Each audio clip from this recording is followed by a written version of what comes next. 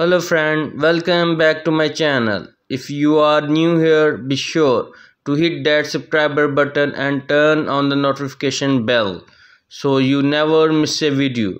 In this episode, we are going to briefly describe on Iraqi Dinar.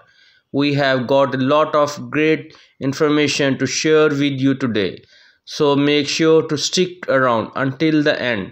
And as always, if you have any question or comments, feel free to leave them down below. So let's start the today information. My friend who working in Iraqi stock exchange called me, gave me a couple of good news, and I wanted to confirm, so I called somebody else over here about the IMF saying they're ready to turn the switch. The US Treasury same way. I heard about the rate. This is what they told me. I don't know if it's true or not. I cannot confirm it because over here there's no noises about it. But they said it's gonna be $4 something. I believe it $3.45. I don't believe more than $3.50.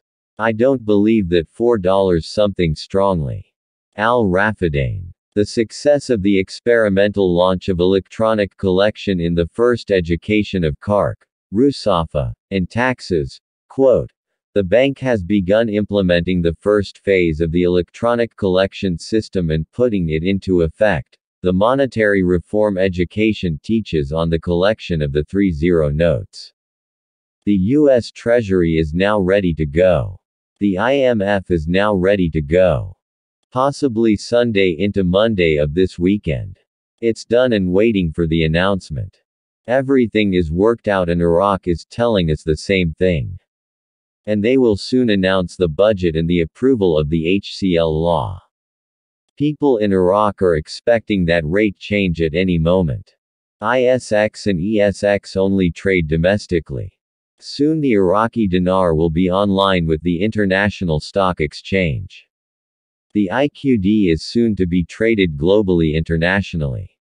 That's never been done before, and they have a date of when they are going to start. They have a date when they are going to introduce the new small category notes. The CBI is sending its national currency on an international float to gain more value internationally because it will be market driven. But it will global market driven, not internal. Iraq does have goods that it exports, but they have to get this going. They are having to import more than they are exporting, so it seemed to me you'd want a dinar with more purchasing power so you can get more of the goods you're bringing into Iraq. International companies are being paid in dinars, so it is close.